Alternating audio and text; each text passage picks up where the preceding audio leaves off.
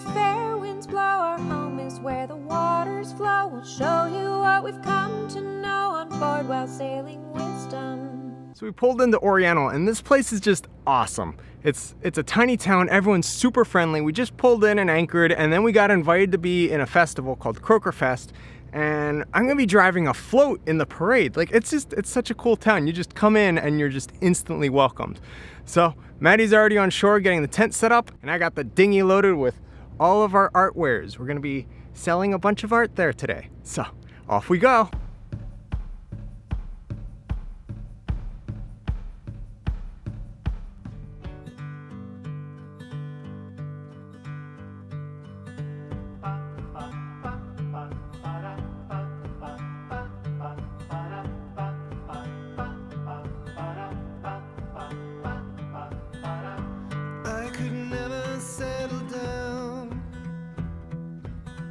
Too far away from my hometown. With my family I am bound. I'll stick by them till I'm in the ground.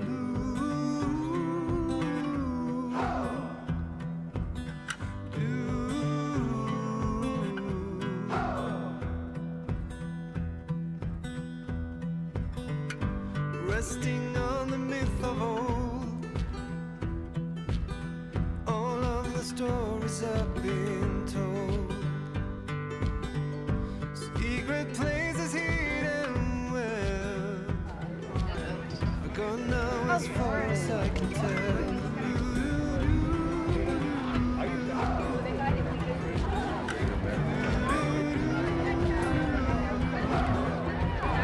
We're here at Croaker Fest in Oriental, and it's a really fun festival that they throw here in honor of the 4th of July, and we decided to be included in it. So we are vendors here today. We've been hanging out with Charlie and Gerry and Morty and selling some artwork, and it's been really fun to meet a lot of people in this community. Just super, super nice people down here.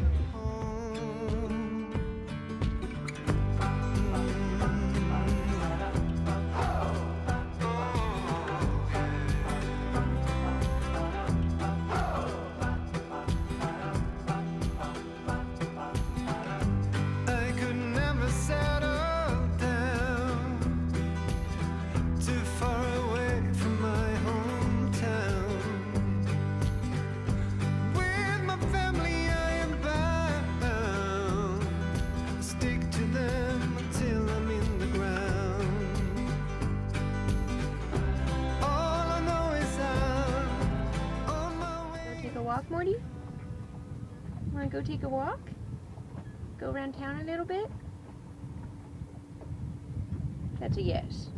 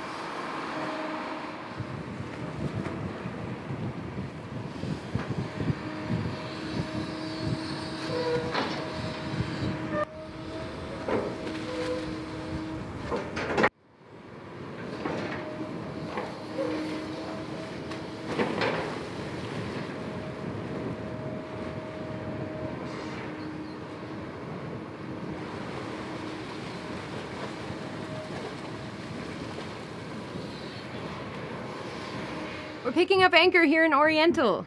This is, wow, 3 weeks in the making.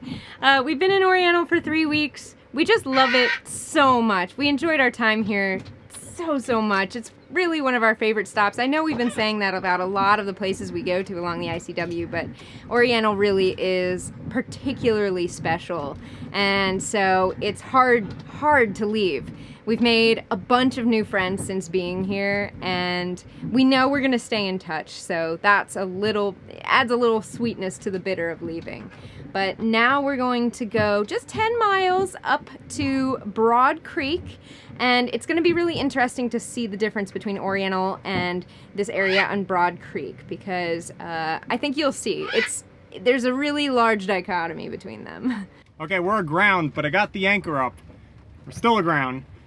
We're gonna try and thrust ourselves out of here. So it's a really soft mud, so I have high hopes.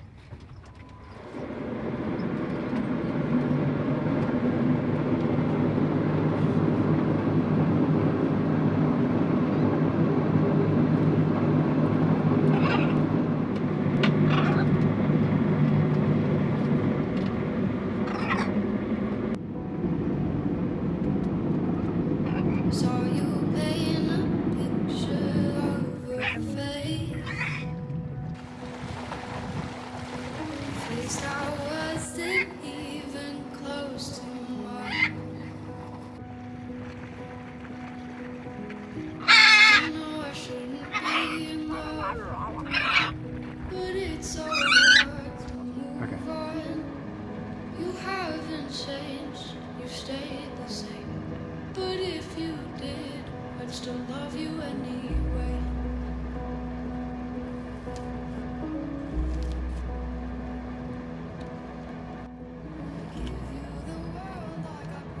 It really feels good to be moving again. Just like we have this problem where we get antsy when we're in one place for too long, and it depends on the place. Sometimes it's a week and we start getting antsy. Sometimes it's 2 days and we start getting antsy. Well, this was 3 weeks and we definitely needed to leave. And so it feels super good to be back on the water, and not with the wind in our sails, but at least with the water in our prop. And we're just making our way very slowly because the bottom is super dirty and we're gonna have to get some of that scuzz off. But that's all right. That's all right. We're gonna make it nonetheless. So a few days ago, Maddie told me that she's ready to go. And I was like, but it's so nice here. Let's just stay a little longer. And then yesterday, not yesterday, the day before yesterday, it hit me as well. And I was like, all right, yep, time to go, we gotta go. It's just, I don't know, it's just weird. It's just this urge to travel further, to keep sailing and keep moving. And when it hits, the only way to quench it is to go out and sail somewhere else. So we're just gonna go 10 miles. It's nothing far. The bottom is scuzzy, and I'm gonna take care of that. But there's so many jellyfish in that harbor, I didn't wanna touch the water. And I mean, the water there grows everything. Our anchor chain had barnacles on it. It's impressive. So we gotta clean. So we're gonna go to a different river. Hopefully it doesn't have as much growth. Scrape stuff off, and then keep making our way up north. And there's weather a-brewing. So these days it's just hot, and the water just evaporates with all the heat and makes a little thunderstorm. And it's just how it is. You get this in the Chesapeake Bay all the time, and you get it here in the Sound, and here on the Neuse River, it's big enough that you get it as well. Watching it, hopefully it doesn't come this way. If it does, Maddie's volunteered herself to get completely soaked in the rain. I might take her up on that one. So I'd go inside with all the pets, and she'd steer us through the storm. It's looking pretty ominous. Yeah, it's already absorbed Oriental, so they're in a downpour right now. We got that on our right as well coming, so we'll see. Might be a wet ride. Wind's picking up a lot. Yeah, and the wind's on the nose, which is not what the forecast called for. Interesting. It's supposed to be no wind at all today. So the storm was approaching, and we had this really good wind. So we decided, hey, let's put up some staysail, you know, get a little sail up in this action, and have it pull us along. So I went up to do that, and then I got hit by one tiny drop of rain. So I'm done. That's it. Maddie's turn to steer. I don't understand why you didn't still get up to stand though. Because I was getting wet. It's not even raining. Could have started raining harder at any moment. It takes you 2 seconds to get him up.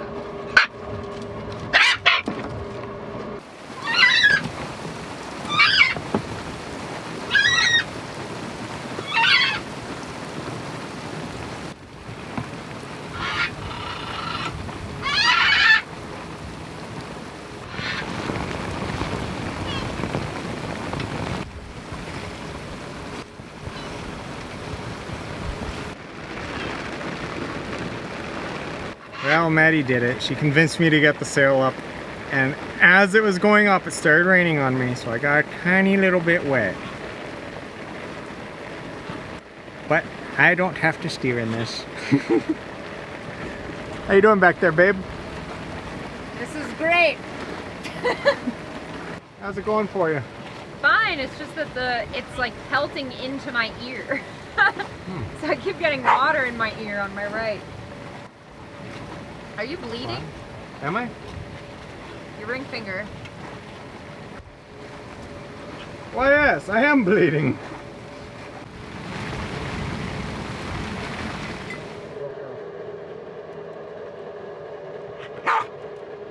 Alright, so it's past. The weather's broken. That was exhilarating. Kind of like old times. I had to break out the compass because I could not see anything. I was using the land as a literal landmark, and it was totally fogged over. We even put on AIS so that we could make sure we didn't bump into any big boats. So, you know, that was fun. Well, no, it wasn't. It wasn't fun at all, but that happened. I'm glad we're out of it. But I'm also glad we sailed through it because we got some really good miles in. We were going like 5 knots. I went from being unbearably hot to quite cold, which is honestly, that was kind of nice. But now I'm cold. You wanna come out here? Do a little steery? Is it still raining? No. Okay. But you got a wet seat. Thanks, but you babe. kept the cushion dry.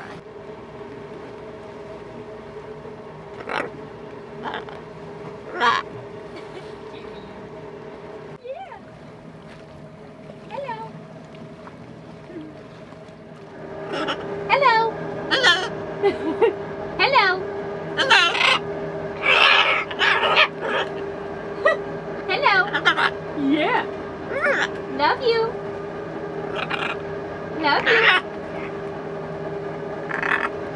Hello. Hello.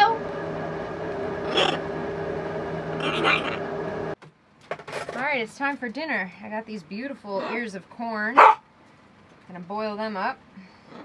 And the birds are very tempted by them. Understandably so. Do you like the kernel? Yes. There you go. Hi, Morty. Your dinner's coming too. Oh yes. Morty's gonna have liver. It is so hot in here. We're all anchored up. Gonna have corn on the cob for dinner along with some chickpea salad. And it's going to be really healthy because we've been eating really badly.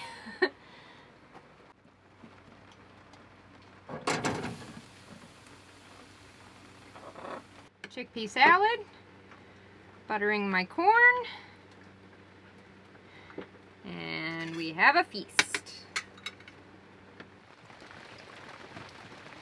Well, I'm glad Maddie made that delicious meal because outside is kind of dreary. So, at least we have delicious food to keep our hearts and souls all nice and warmed. But we've collected this much water so far, so about 2.5 gallons and maybe a gallon. We don't have the motor going right now. We're just pure sailing. We're back on the move. Last night was horrible. Thanks for watching this episode of Sailing Wisdom. Don't forget to like the video, share it with your friends, and hit subscribe so you don't miss the next Rigging Doctor episode. And if If you're interested in even more Rigging Doctor awesomeness, consider becoming a patron to see all of our extras. Can't wait to see you next time as you join us out here on the high seas.